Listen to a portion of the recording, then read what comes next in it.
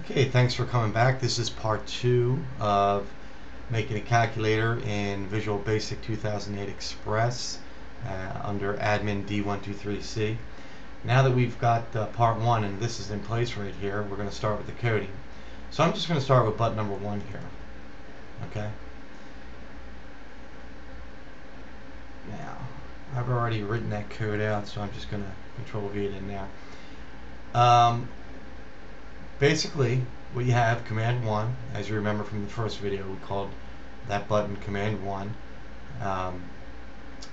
And it is going to be in text box 1.text. That's your text field. It's going to equal text box 1.text and in quotes here, the number 1. And that's it. And you can do that 1 through 9 and 0 also. And it's going to, all you're doing essentially is changing this number right here.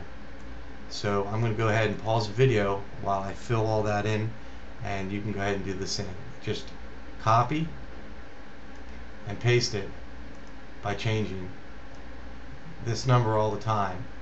Or you can go back to your form and double click because you want to get command 2 for the second button.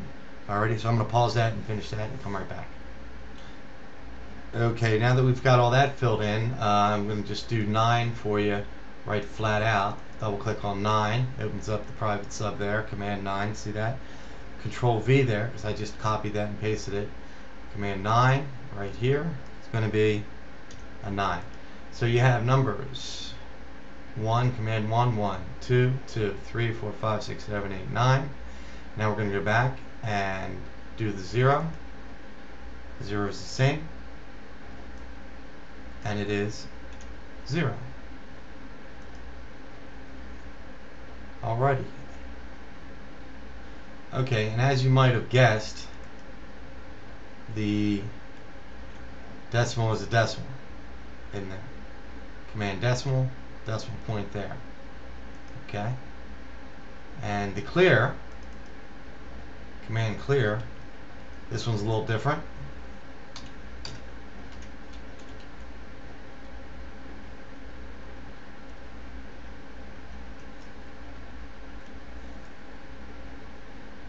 Basically, text box 1.text equals 0. And what that's going to do is just clear out any numbers you got loaded in there. And that's going to be that. And that's going to be that. So let's just double check for errors here. We've got 0 errors. Let's do a quick run. 1, 2, 3, 4, 5, 6, 7, 8, 9. There's your 0. Cleared it out with the zeros. 1.2, that works, clear that out. Okay, now obviously these guys don't work yet, and we're going to get to that, and we got to get our close calculator to work also. So why don't we do that next? Okay, so we click once on the file, double click on close calculator, and you're going to type me.close.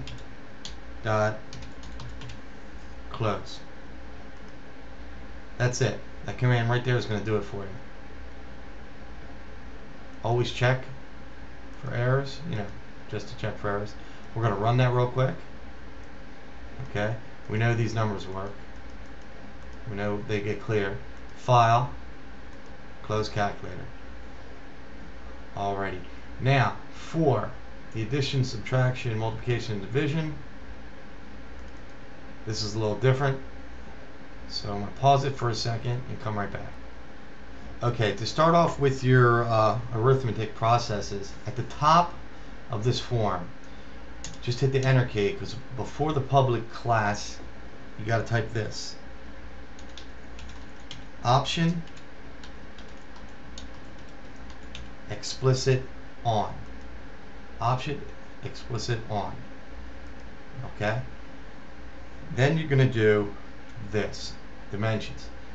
Dim, the first number, it's going to be as a single. Dim, the second number, all written out as a single.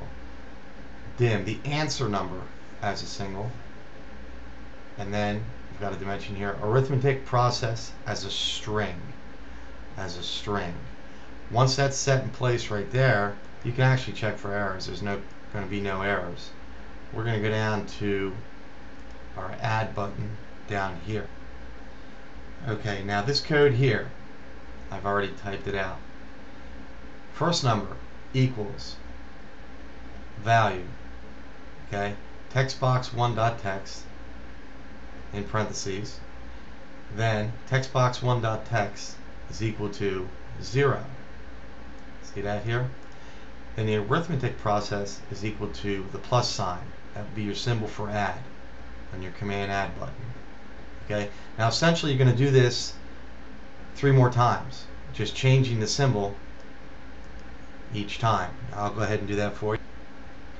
Okay, now these guys are in place. Addition, subtraction, multiplication, and division. Now remember, we know that the ampersand is multiplication in computer language, but remember that button is an X. Okay, so basically, command add, command subtract, multiply, divide. You guys can see that. Okay, it's the same. First number equals the value of the text box 1.text. The text box 1.text equals 0. The arithmetic process is subtraction. Arithmetic process is multiplication. Arithmetic process is division, and adds up here. Okay, now to get this going on with the equals, this is different, and this is a longer piece of code, so I'm going to pause it, type it in, and then tell you what I did word for word so you can type it in or pause the video. Okay, when you double click on your equal sign, this is what you get. Private sub, command equal, underscore click, da da da da da, command equal, dot click. Okay, the second number is equal to the value, and then in parentheses, text box 1.text. Okay, the second number. So if the arithmetic process equals addition, then the answer number is equal to the first number plus the second number. And if the arithmetic process equals subtraction, right here, then the answer number is equal to the first number minus the second number. And if the arithmetic process is equal to the X there, that's the symbol for that button, then the answer number equals the first number.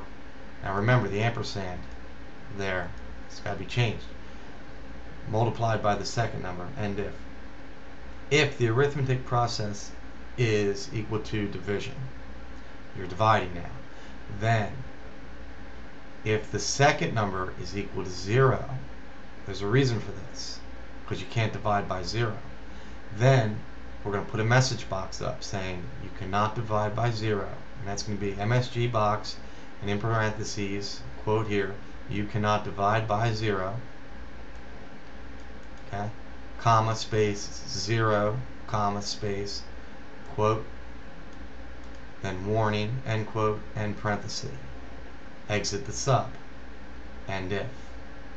And right under the end if, you're going to write the answer number is equal to the first number divided by the second number, end if. And then under all that, text box 1.text is equal to the answer number. And that essentially is your multiplication, your addition, subtraction, and division. You've got no errors. So you can pause this here and do it again, or replay the video if you want. What we're going to do is go back to the form real quick. We're going to run it. We're going to do 1 plus 1 equals 2. Good. Clear the screen. How about 9 divided by 3 equals 3. Good. Clear the screen. We all know that 5 times 5 is 25. Good. Clear the screen. 7 minus 6 is 1. Good.